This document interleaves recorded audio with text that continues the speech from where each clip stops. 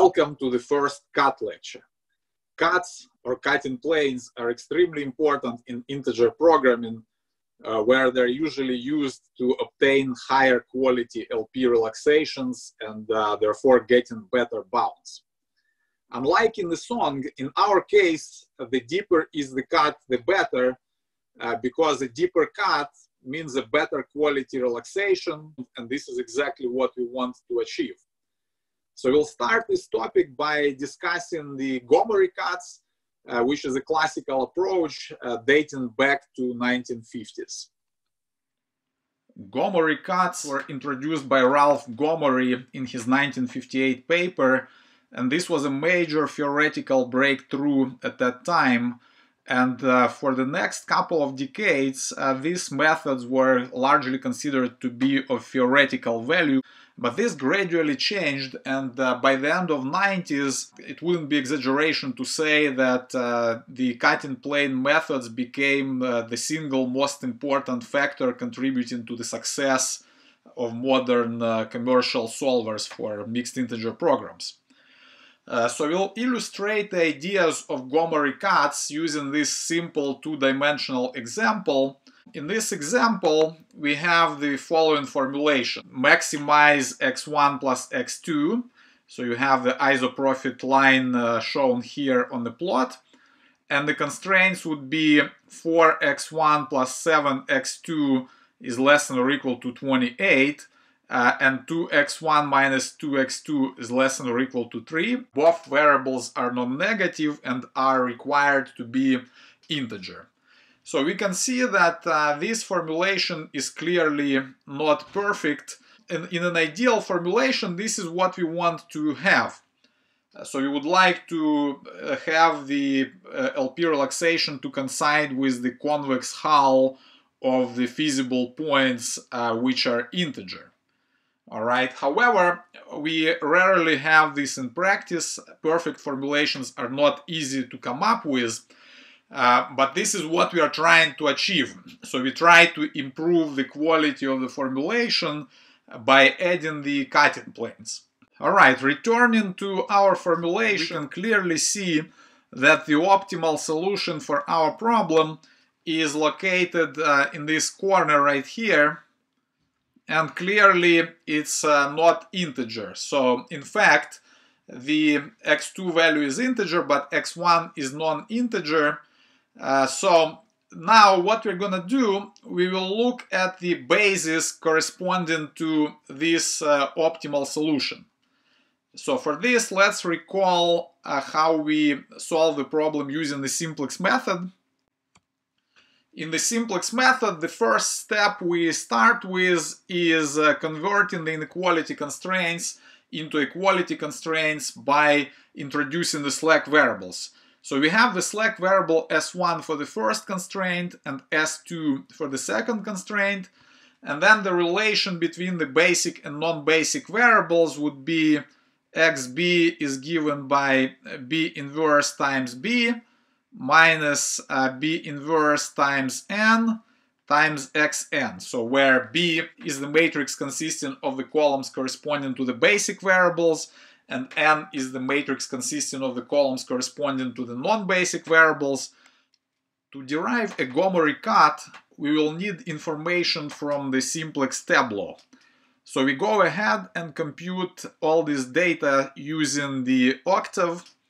So this is a free analog of MATLAB that's accessible online. We can see that b inverse times b is given by 7/2 and 2, all right? And at this point, note that our matrix B is given by the first two columns here because x1 and x2 are clearly the basic variables in our optimal solution. So therefore, B is given by this matrix right here, and n is given by the identity matrix that corresponds to the slack variables. So therefore, B inverse times n is the same as B inverse. Since x2 is already integer in the optimal solution to the current LP relaxation, we don't need to worry about it, and instead we need to focus our attention on the x1 variable. So therefore, we are going to write a part of the simplex tableau that corresponds to x1. So we'll get the data from this picture here. So according to this result, we have here x1 is equal to b inverse times b part corresponding to x1 is given by 7/2. And then the part corresponding to b inverse times n will be located in the first row of this matrix here, inverse of b. Recall that n is the identity matrix, so b inverse times n is the same as just b inverse. And also our non-basic variables at the optimal solution are given by S1 and S2. Therefore, this gives you the coefficient for S1 and this is the coefficient for S2. As a result, we have minus 1/11 S1 minus 7/22 S2. All right, before we proceed, observe that whenever we have a feasible integer solution to this LP relaxation here, x1 and x2 must be integer, and then the coefficients for x1 and x2 are integer in both equations, and we have the integer right-hand sides. As a result, whenever you have an integer feasible solution to this LP relaxation, S1 and S2 must also be integer. So, to proceed, we rearrange the terms in this equation by moving all the variables to the left. This is what we would typically have in the simplex tabular representation. So we'll have this expression right here. And now I look at the coefficients for S1 and S2, because S1 and S2 are non-negative variables. If I replace these coefficients with smaller ones, the expression on the left will only become less. So therefore, we can write down the following. So x1 plus, and then round down of 1/11 is going to be 0. So we'll have a 0 coefficient for S1. Round down for 7/22 is also 0. As a result, we only have x1 remaining on the left, and this must be now less than or equal to 7/2. And now for any feasible integer solution, obviously we can strengthen this inequality by rounding the right-hand side down. So from here we can write down that x1 is less than or equal to the floor of 7/2, which is 3. So we produce the inequality x1 is less than or equal to 3, and obviously this inequality will hold for all the integer points contained in the polyhedral set representing the feasible solution to the LP relaxation. Because the way we derived it, no integer points can be cut off. Clearly all inequalities we have here must be satisfied by all integer solutions. Okay, so therefore we can add this inequality x1 less than or equal to 3 to our problem without violating any constraints, without cutting off any feasible solutions to our integer program. So we go ahead and add this constraint x1 is less than or equal to 3. And obviously the new integer program that we obtained is equivalent to the previous one. We just got a tighter formulation for the original problem because we cut off a part of the feasible region of LP relaxation that was irrelevant for our IP. So now looking at this LP relaxation, the new one, we see that the optimal solution is going to be located at this point right here. And let's try to determine what basic, non-basic variables we have in this corner.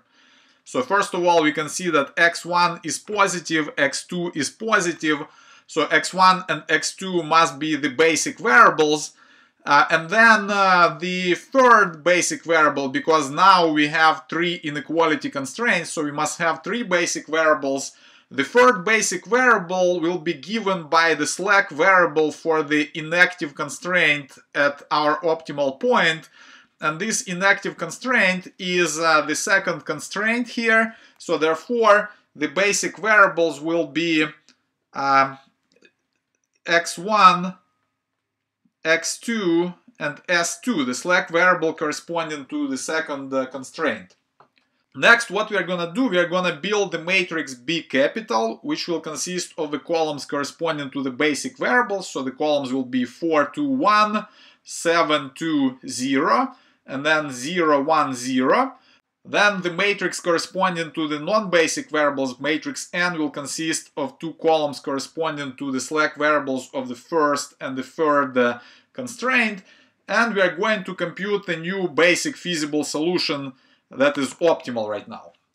Again, we use Octave, and we enter all the information into Octave, and we get the following solution. So inverse of B times B small is given by 3, 16 seventh, and 11 seventh. And clearly, we have the integer value for x1 and non-integer value for x2.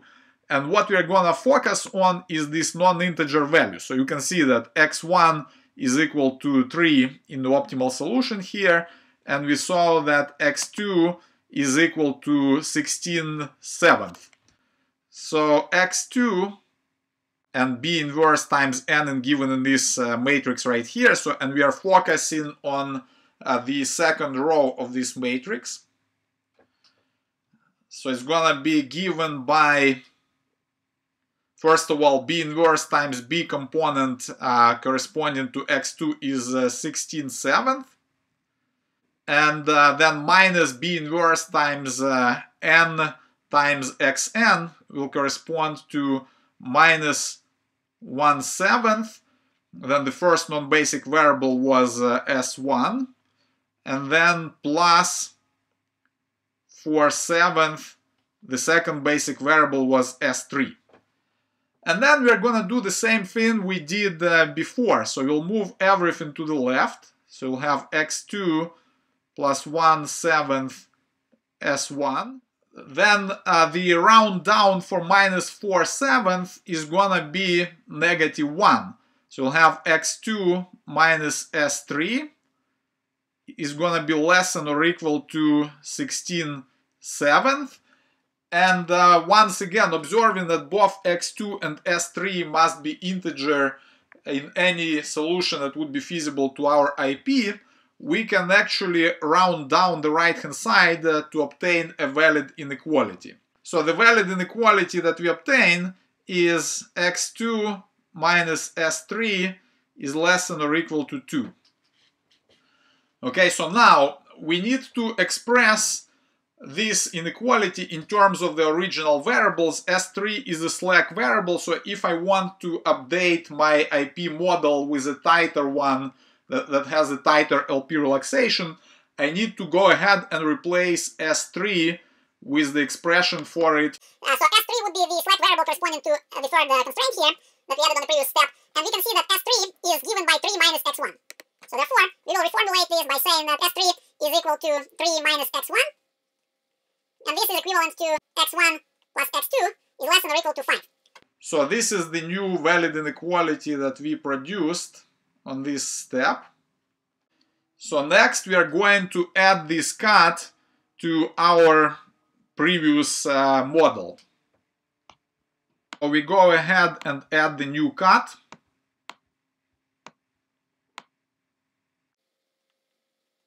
Looking at the figure for LP relaxation we obtain after adding this new cut, we can see that now the LP relaxation has two alternative optimal solutions at extreme points, and of course in infinitely many in between.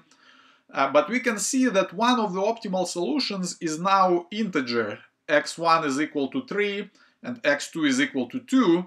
And if our implementation of the simplex method finds this of the two corner optimal solutions, then we are done and we don't need to continue.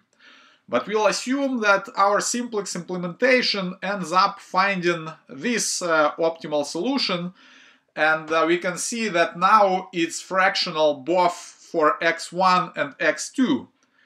So then we need to add more Gomory cuts in order to cut off this infeasible solution for our IP. We proceed as before by first identifying the basic variables and expressing the basic variables through the non-basic. Now B, the set of basic variables is x1, x2, and then we can see that the constraints that are inactive at this point, for which we have the positive slack variables, this will be the second constraint and the third constraint. So the second and the third constraints, their slack variables will be in the basis, so s2, s3 are the basic variables.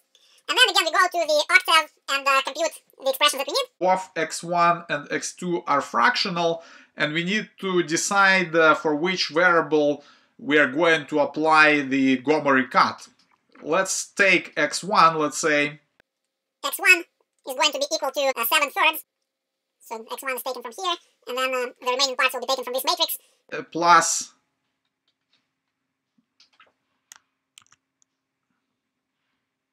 Plus 1/3, and the non-basic variables were s1 and s4.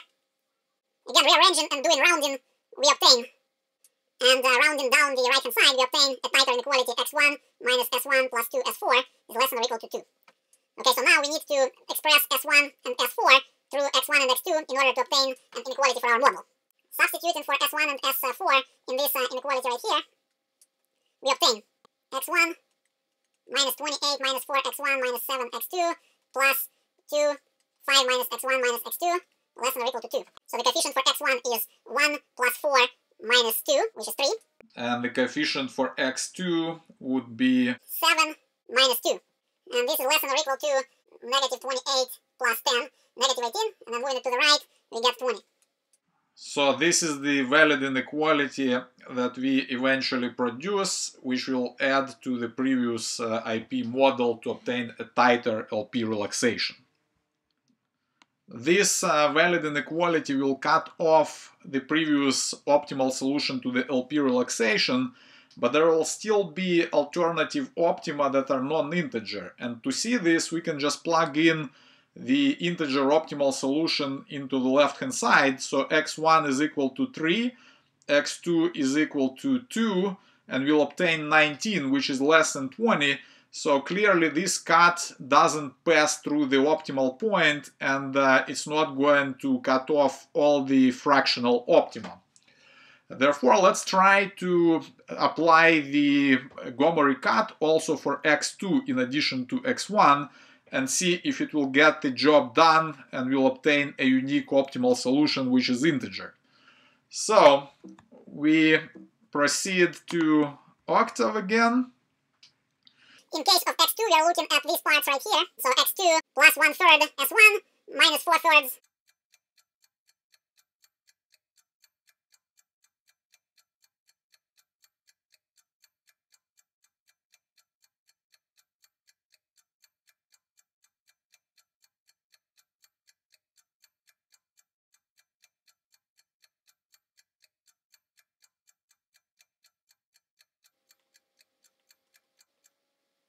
So we obtain the following valid inequality.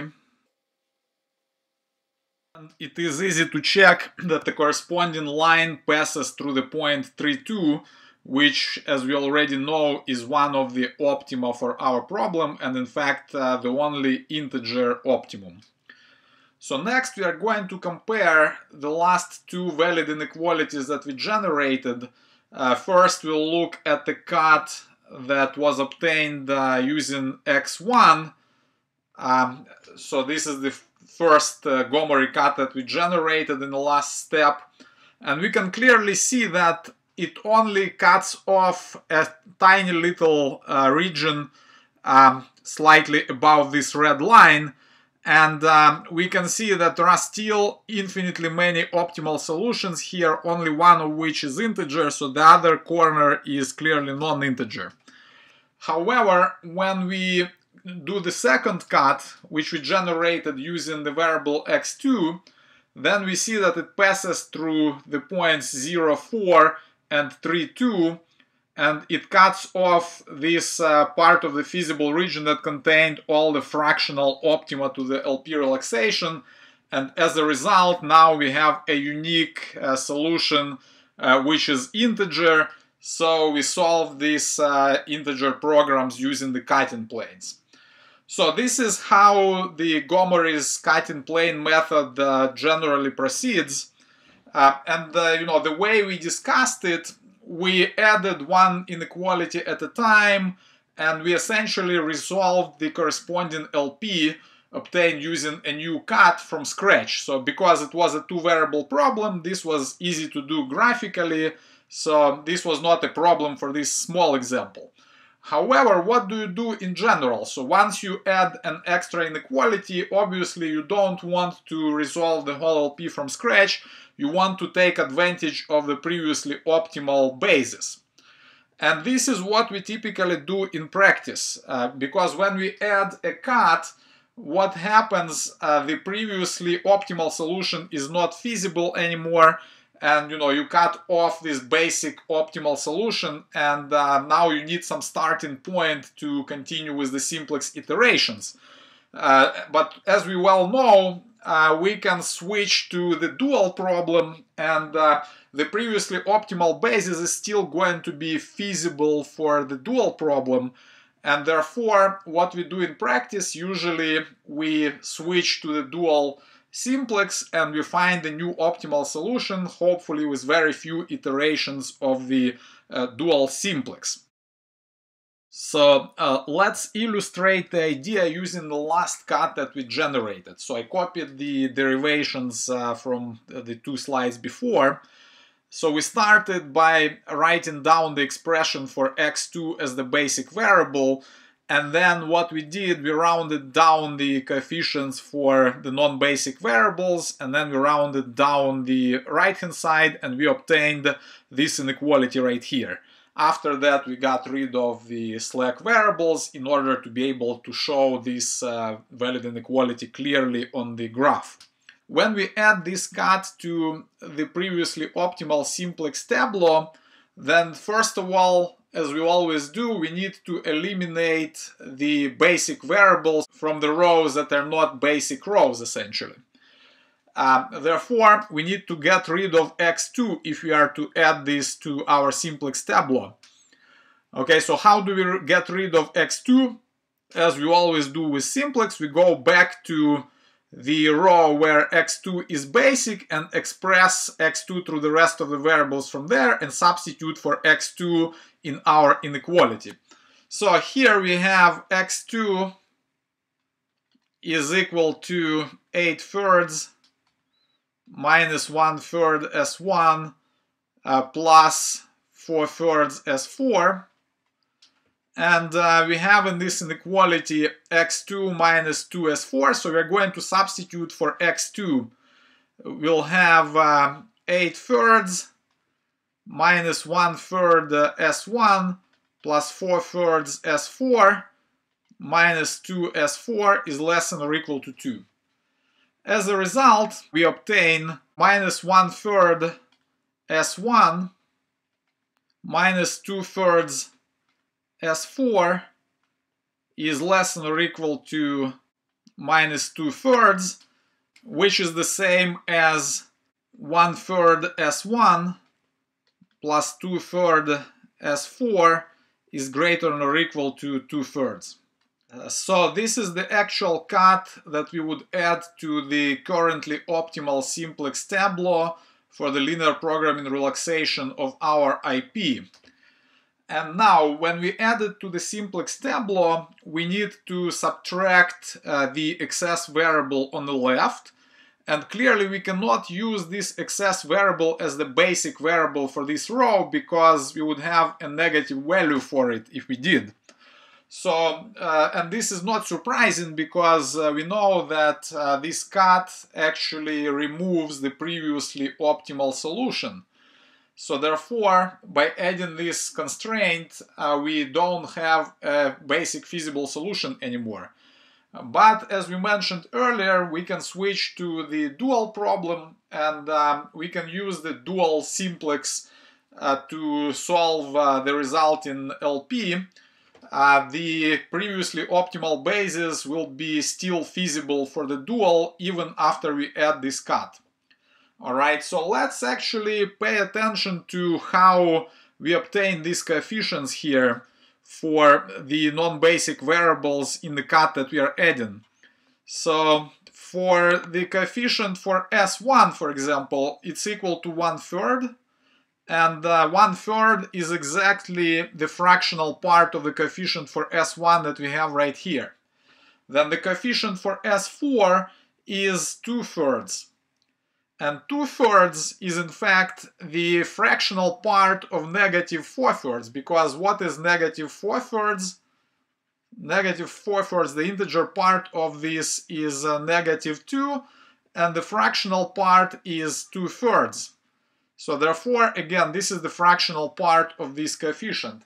And similarly, 2/3 is the fractional part of the right-hand side here. And this is not a coincidence if we take a close look at how we derive this inequality. So essentially, we combine these two expressions here by substituting for x2 in the inequality. We obtain this inequality right here. This can also be viewed as if what we did, we essentially subtracted this inequality from this equality right here. So, and then what is happening? So, looking at the corresponding coefficients, x2, of course, will be eliminated just like we wanted. And then here you have the coefficient for S1, and the coefficient for S1 in the inequality is the integer part of the coefficient for S1 here. So, therefore, when you subtract an integer part of the number from the number, what you get is the fractional part of the number. And this is exactly what we get. Similarly with S4 and the right-hand side. And of course, because we subtract the inequality sign will be reversed, and we obtain greater than or equal to instead of less than or equal to. Alright, now we are ready to write down the Gomory fractional cuts. So this is how we call these cuts written in this form, Gomory's fractional cuts.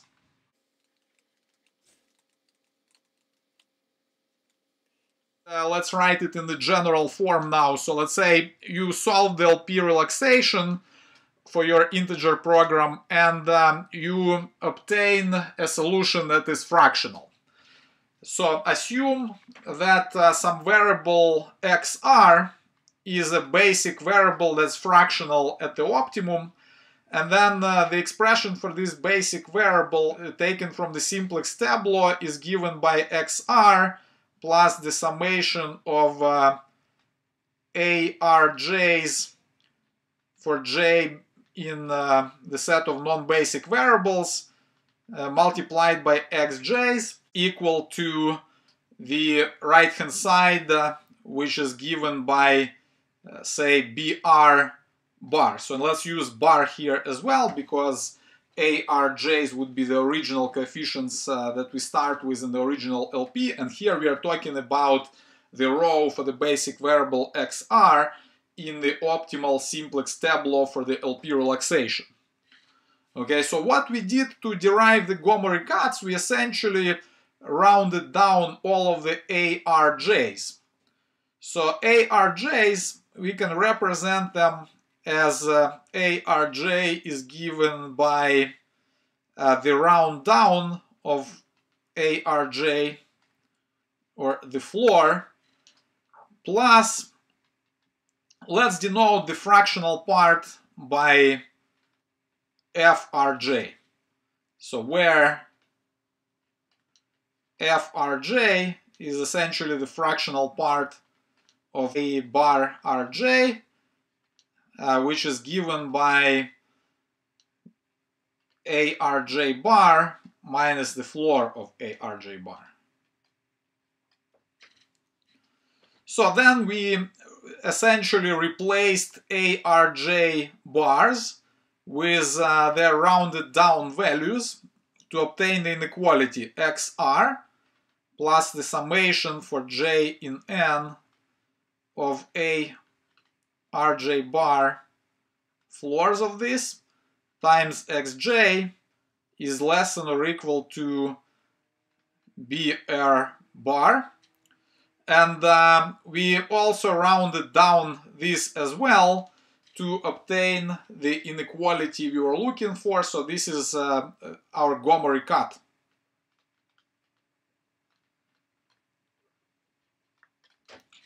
So now, how do we obtain the Gomory's fractional cut?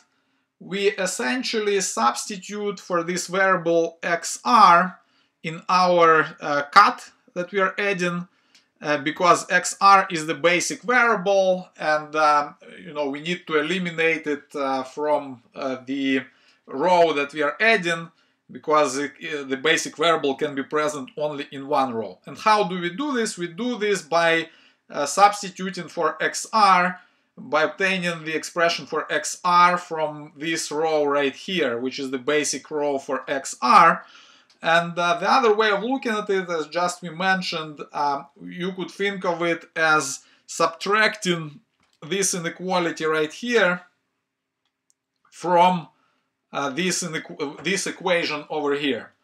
All right, so when we subtract, what we'll obtain, xr will disappear, and when we subtract the corresponding coefficients for xj's, we'll have the summation of fij's xj's will be greater than or equal to, let's denote the fractional value of br bar by fb, let's say. fb, where fb is br bar minus the floor of br bar.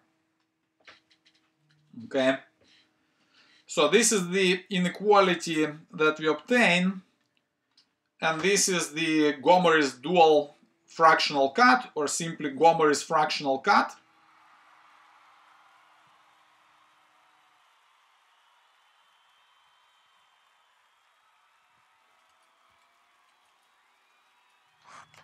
Next, we are going to consider an example of applying the Gomory's cutting plane method to a problem.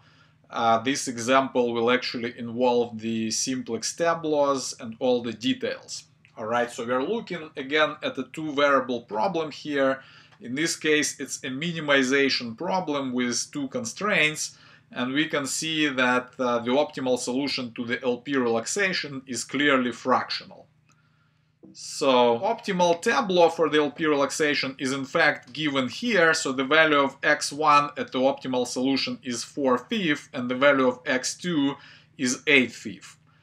Now we select one of the variables, let's say x2, for generating the cut, and then the way we generate the cut, we essentially look at the non-basic variables, which are x3 and x4 in our case, and we take the fractional values for the corresponding tableau coefficients, and we generate this inequality as follows. So you have 1/5 essentially is taken from here, and this will be the coefficient for x3.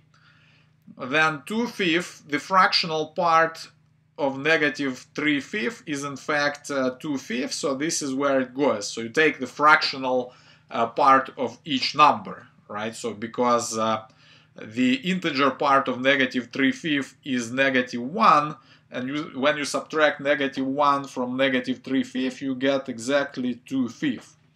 And finally, this is supposed to be greater than or equal to the fractional part of the right-hand side, and you have the right-hand side given by 8/5. The fractional part of it is given by 3/5. So this gives us the cut. All right, so this is very similar to what we have done before. And now we are going to actually add this cut to the simplex tableau, and we'll apply dual simplex method to find the new optimal solution. So we are adding this constraint, so we introduced a new slack variable x5, which will be the basic variable for our newly added constraint. But of course, you have the negative value for this basic variable, and therefore this basic solution is infeasible for the primal problem. However, looking at row 0 of the primal tableau, we see that all the coefficients are non-positive. Therefore, the dual simplex has the feasible basis, and we switch to the dual simplex. So we apply the dual simplex iteration to this tableau, and we obtain the new tableau, which is optimal. So you have here the solution that is also integer. So we have x1 is equal to 2, x2 is equal to 1, x3 is 3, and we obtain the optimal solution in just one cut. And the next slide actually illustrates this graphically. So the cut that we generated, which is 1/5 x3 plus 2/5 x4 is greater than or equal to 3/5, it can actually be expressed in terms of the original variables x1 and x2 as follows. So after we substitute for the slack variables like we did before, we would obtain the following inequality. And then if we look at it graphically, then we see that with just this one cut, we obtain the optimal solution to our IP. Okay, to conclude, I would like to return to the first example we considered and make a few observations that hold in general for the Gomory's cut-in plane method. So here at this step, we saw that when we added the cut 3x1 plus 5x2 less than or equal to 20, it did cut off some of the fractional optimal solutions, but not all of them. And in fact, if we didn't switch to the variable x2 and didn't generate the cut corresponding to x2, perhaps we could continue generating cuts of this sort that would take you a little bit closer to the optimal solution and would cut off some of the fractional solutions a little bit at a time. But how do we know that it will not last infinitely long? So this is one of the issues that you can have with this cut-in plane approach. So another issue, just before we generated this cut, we observed that we had infinitely many optimal solutions here, and one of them was integer. So if I did the right iteration of the simplex method, I could have ended up in this integer solution, and there wouldn't be even a need to generate this cut right here, right? So essentially what this shows us is that there are a couple of important considerations that need to be carefully considered when we design a cut-in plane algorithm. So the first one is we saw that the simplex steps, the way you do the pivots, have implications on which solution you're going to get, of course, right? So therefore you need to have a strategy on how do you do the simplex pivots. So that's one thing.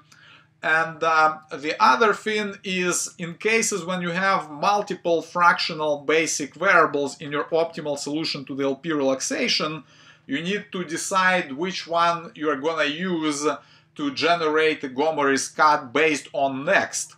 All right. And in fact, Gomory has shown that if you apply certain lexicographic rules for the simplex pivots and for the choice of the variable that you use to generate the cut, then the method is guaranteed to converge in a finite number of steps. This Gomory's result can be used to show that we can obtain the polyhedral description of the convex hull of integer points of any rational polyhedron by applying only a finite number of Gomory cuts. Alright, so assume that we have a situation illustrated here. So you have a polyhedral set described by these inequalities here. And in general, we assume that A and B are rational but without loss of generality, we can assume that they're integral because we can always multiply the inequalities by the right integers to obtain this property. And assume that by pi we denote the convex hull of all the integer points included in this polyhedral set. Okay, so then we can actually show that this set pi is a polyhedral set. Therefore, it can be described by a finite number of linear inequalities. Alright, so, and we can use the Gomory's result, the result that says that you can solve any integer program by applying a finite number of Gomory cuts, to show a more general statement here.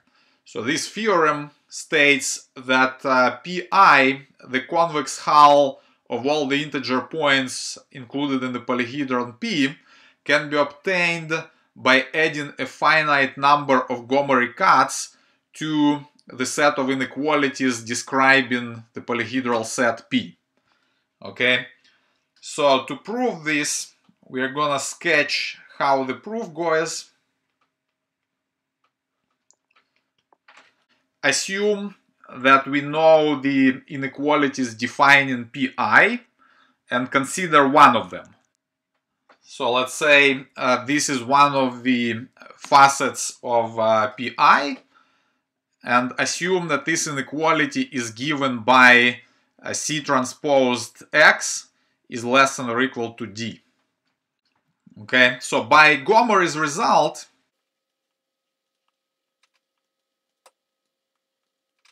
we can solve the problem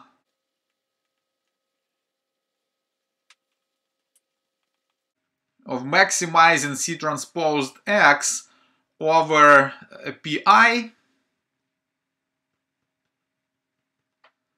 by applying a finite number of Gomory cuts to this polyhedral set P. Alright, so we start with P.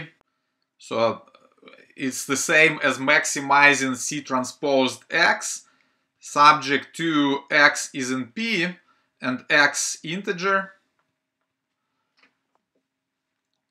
Okay, so and the optimal value for C transposed x over pi obviously is going to be equal to d.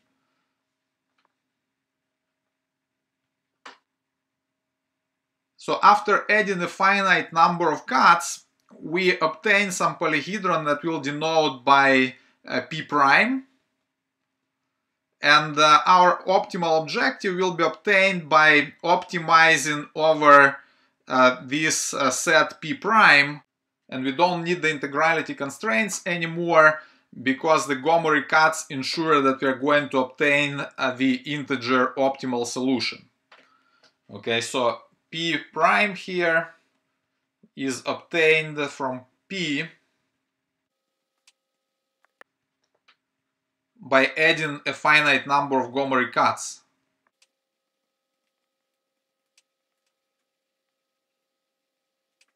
Alright, so now we have a finite number of inequalities that are required to define the polyhedral set pi. And for each of these inequalities, we can apply the similar process. So now the fact that this solution is obtained by optimizing over the polyhedral set p prime implies that for every x in p prime, we have the inequality C transposed x less than or equal to d satisfied. So this inequality is valid for our polyhedral set p prime. Alright, so now there is only a finite number of defining hyperplanes that are required to describe the set pi, and we can apply this process for every defining hyperplane. And this way we can actually show that the resulting polyhedron, so after applying, let's say, k rounds of this process, we'll obtain the polyhedral set pk, and this polyhedral set is going to be within pi, because all the defining hyperplanes for Pi are going to be valid for this set Pk. Okay, so but on the other hand, when we apply Gomory's cuts, we always ensure that the convex hull of the integer points within the polyhedron is inside the polyhedral set that we obtained. So we never cut off the integer points. Therefore, Pi is gonna be a subset of Pk. So therefore, we have the inclusion both ways, and Pk is gonna be equal to Pi, and the statement is proved.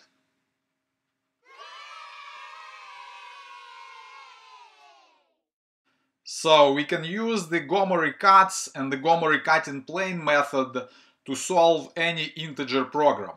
We can start with an arbitrary formulation, and no matter how bad it is, the theory tells us that we can solve it by applying only a finite number of Gomory cuts. Now, not only that, we can actually obtain the perfect description of the polyhedral set representing the convex hull of the integer point of any rational polyhedron. This is a nice property to have, and the main advantage of this approach is, of course, its generality. On the other hand, the drawback is that it doesn't really take advantage of the specific structural properties of the problem that it is solving. So, but these general purpose methods, they're quite important, and they are an integral part of general purpose solvers used for integer programming and mixed integer programming. And the next major step in the direction of development general purpose cuts was associated with the name of Chvatal, who published his first paper on the topic in 1973. And apparently he was not familiar with Gomory's cutting plane method, and his motivation for developing this direction was looking at combinatorial optimization problems. In particular, he was interested in matching polytope. Here I put a quote that is not by Chvatal, but the first time I saw it was in his book on linear programming. This philosophy of learning on examples is what makes this book one of the greatest sources on the topic, in my opinion, and we'll try to follow this approach. So we'll start by looking at some examples. Okay, we'll illustrate the idea of the Chvatal-Gomory inequalities using the same example as we used for the Gomory cuts. And the idea is very straightforward and natural, and in fact it was implicitly used in the Gomory cuts, as we'll discuss later. So let's look at these rows right here.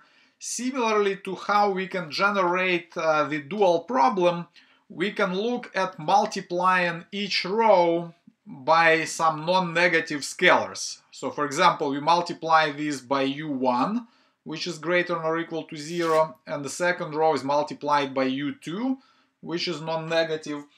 And obviously, because we multiply by non-negative scalars, the inequalities resulting after the multiplication still remain valid for our LP.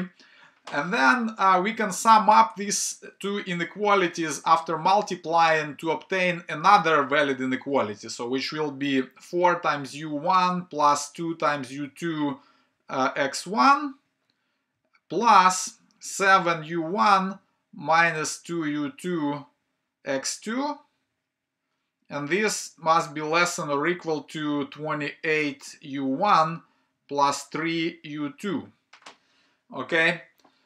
So now, what we do next is exactly the same thing we have done in a Gomory cut. By observing that x1 and x2 are non-negative, and if you round down to the closest integer that's below the coefficient for x1 and x2, the resulting expression will be at most as large as what we had before, and therefore the following inequality will be valid. So you'll have 4u1 plus 2u2, rounded down multiplied by x1 plus the round down of 7u1 minus 2u2 times x2, and this is less than or equal to 28 u1 plus 3u2.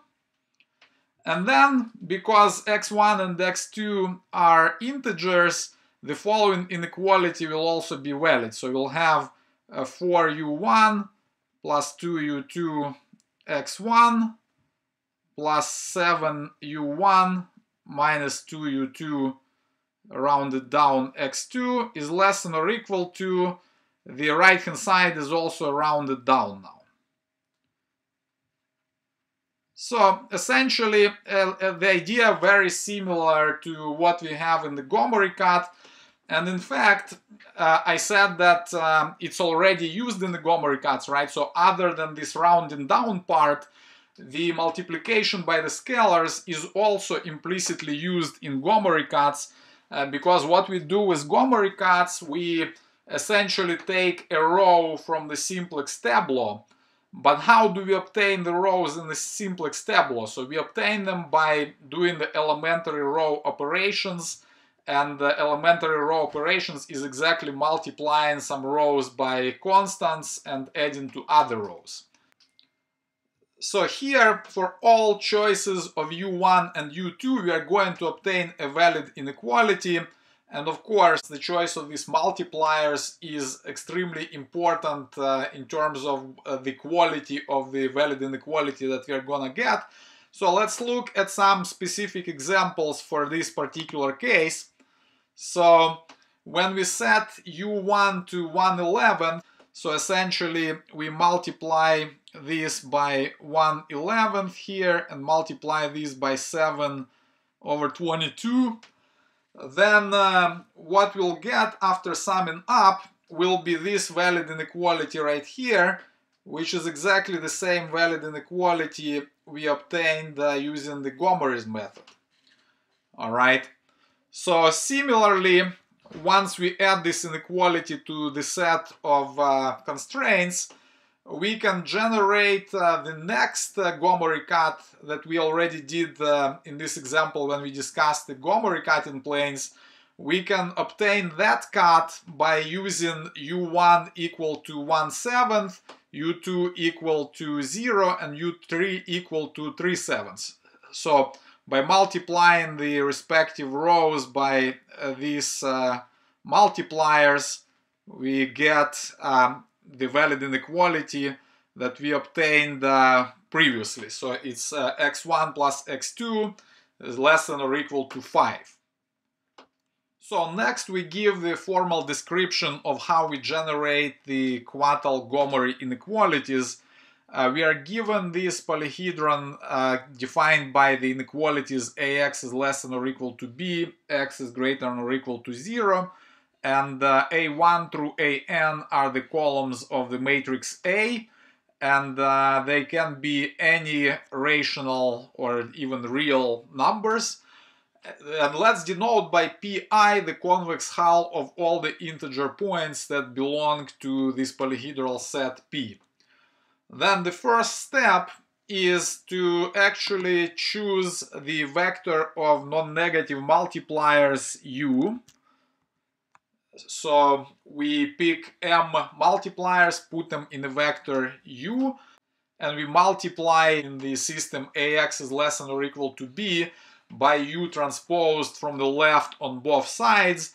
Obviously what results will be a valid inequality for p. So next what we do, we round down the coefficients for xj's, because xj's are all non-negative, so decreasing the coefficients for these variables will definitely not make the left-hand side larger. So therefore, the resulting inequality will still be valid for our set P. Alright, so finally, because xj's are all integers, we can round down the right-hand side as well. And now this is going to be a valid inequality for pi, not for p anymore, but for pi. And our goal is in fact to cut out as much of p as possible so that we don't cut out any of the integer points, just how we tried to do it with the Gomory cuts. Alright, so now in the previous example that we considered, we saw that the way we generated the Chvatal-Gomory cuts, we specifically selected the coefficients by which we multiply the inequalities so that we produce the inequalities that were generated using the Gomory cuts. Okay, so this was not a coincidence. We picked these coefficients specifically, and next we explain exactly the process of how these are selected, and we'll state it as a theorem. Okay, so we start with this polyhedral set as before. We still have the same notation for the matrix A and the columns within the matrix A. So, but now we require that all the entries in the matrix and in the right hand side are integer.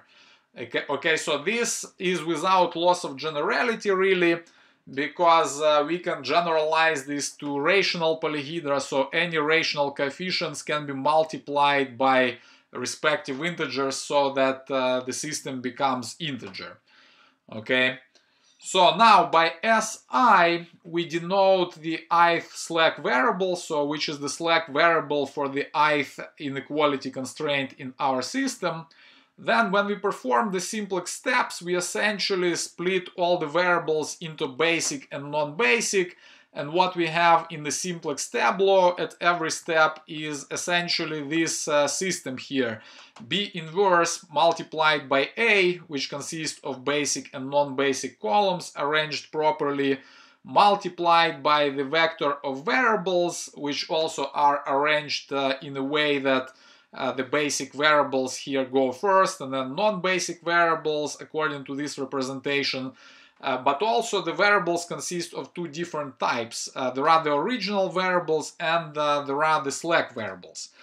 And remember, when we first considered the Gomory cut example, we actually tried to express the cuts in terms of the original variables. So now what we want to do is to express the Gomory cut in terms of the original variables, and we will show that this will correspond to a specific Chvatal-Gomory inequality, thus showing that the Gomory cut is a very specific case of the Chvatal-Gomory inequality. Okay, so we have this simplex representation, and then what do we do with the Gomory cut? If we denote by beta k the kth row of the matrix B inverse, then essentially what we have in this system, it can be expressed using this equation right here. Okay, and all the coefficients for the corresponding variables. So first we sum up the coefficients multiplied by xj variables, and then we have the terms corresponding to the slack variables. We kind of separate them, and then what we're going to do, we are going to get rid of the slack variables so that the expression is written completely in terms of the original variables. Alright, so but this is how the expression looks like. So essentially you multiply this kth row of the inverse of B by the Bn by this matrix right here. Okay, so then you multiply Bk by B in order to obtain the right hand side. So, and this is gonna give us the kth equation in our simplex tableau. And then what we do in that kth equation, we round down the coefficients for all the variables, and then we round down the right hand side to obtain the Gomory cut. Okay, so of course these coefficients, some of them will be integer. In particular, the variable that's basic for this row is going to have the coefficient of 1. Then there will be a bunch of zeros, like for other basic variables you have the coefficients equal to 0, so they will be already integers. So, but the round down in this case will just give you a 0. So, but this expression essentially gives you the general representation for the Gomory cut written in terms of the original and slack variables. So then how do we proceed with the fractional Gomory cut? We essentially eliminate this basic variable from the system, and we obtain the new tableau, and we proceed with the dual simplex method, right? So, but in our case here, we want to express everything in terms of x's and eliminate s's, so that we can kind of add this inequality to our system, so it will be more similar to what we do in the Chvatal-Gomory procedure. Okay, so now we replace the slack variables with their expressions in terms of the original variables, and the expression is given by what we have in the system, right? So for ith row, we will have the ith slack variable is given by bi, the right hand side in the ith inequality, minus the left hand side in the ith inequality. And then after we substitute for si, we are going to obtain this equivalent expression, now expressing everything in terms of xj's with no slack variables present anymore. Next, recall that aj is an integral vector, and so is the vector b. Therefore, we can simplify the expressions here as well as on the right hand side. Okay, so because the aj vector is integral, we can write that beta k multiplied by aj is the same as the round down of the whole thing. So because aj is integral again, and therefore looking at this difference right here, both terms under the floor sign are integers here. Therefore, we can actually replace this difference with the following. So it's going to be equal to the floor of beta k minus the floor of beta k multiplied by aj. Okay, and then we are going to denote this difference here by gamma k, and we can see that the same difference will be obtained in the right hand side as well. So as a result, what we are going to obtain next is the following. So again, we replace this difference with gamma k, and the Gomory cut can be expressed as here in this formula. Okay, so we expressed it through the original variables only, and we can see now that what we have as the coefficients for xj's would be the fractional part. So essentially gamma k is the fractional part of the entries in the kth row of B inverse matrix. Next, we state this result as a formal theorem. So we are considering this polyhedral set. We assume that all the entries of the matrix A and vector B are integers, and we denote by beta k the kth row of B inverse matrix in an optimal basis of the problem of maximizing some linear function over the polyhedral set P. And let gamma k denote the fractional part of the row beta k. So then the Gomory cut for row k can be expressed in terms of the original variables as follows. This essentially shows that the Gomory cut is nothing else but a Chvatal-Gomory inequality, where the multipliers are given by the entries of this vector gamma k. Alright, and I recommend you going back to the examples that we considered and verifying that this is indeed the case for all the cuts that we generated in the Gomory cut example. Finally, I would like to mention the concept of the Chvatal rank of a polyhedron. So assume that we are given a rational polyhedron P in Rn, and let's denote as before by Pi the convex hull of all the integer points that belong to P. So first we define the Chvatal closure to be this set PCH, which consists of all the points in P that satisfy all the Chvatal-Gomory inequalities. So essentially think about trying to generate all the possible Chvatal-Gomory inequalities by using all possible multipliers. So it's gonna give us some polyhedral set. Okay, so and that polyhedral set doesn't actually have to coincide with the convex hull of the set of integer points, because in the procedure for which we proved that it has to lead to the convex hull, we actually used the newly generated inequalities as a part of the mix.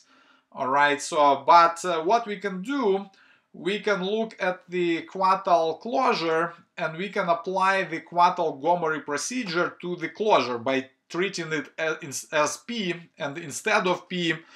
So therefore we can denote by P1 the Chvatal closure of P, and then once we obtain the Chvatal closure, we can apply the Chvatal-Gomory cuts to this new polyhedral set to obtain P2, and so on. We can keep going like this by generating pk to be the Chvatal closure of pk minus 1 for k greater than or equal to 2. Now, since the Chvatal-Gomory inequalities contain all the Gomory cuts among them, we know that there is a finite k after which pk is going to be equal to pi, which is exactly what we are trying to achieve here. All right. Therefore, an important question from the complexity perspective is how many rounds of these valid inequalities I'll have to generate. So in other words, what is the smallest k such that pk equals to pi? And this smallest k is exactly the Chvatal rank that we wanted to define. Intuitively, the higher is the Chvatal rank, the more complicated the problem is, the harder it is to solve.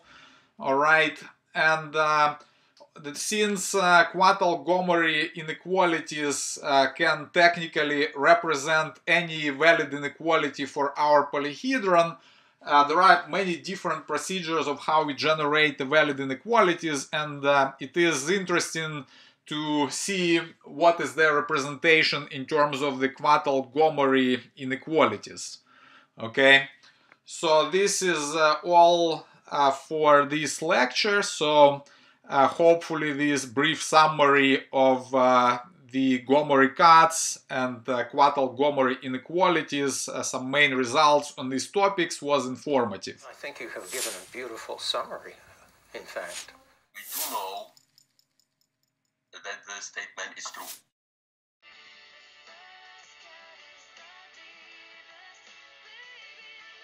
Alright, more cuts are coming, including some deeper theory, so stay tuned and don't forget to do the homework.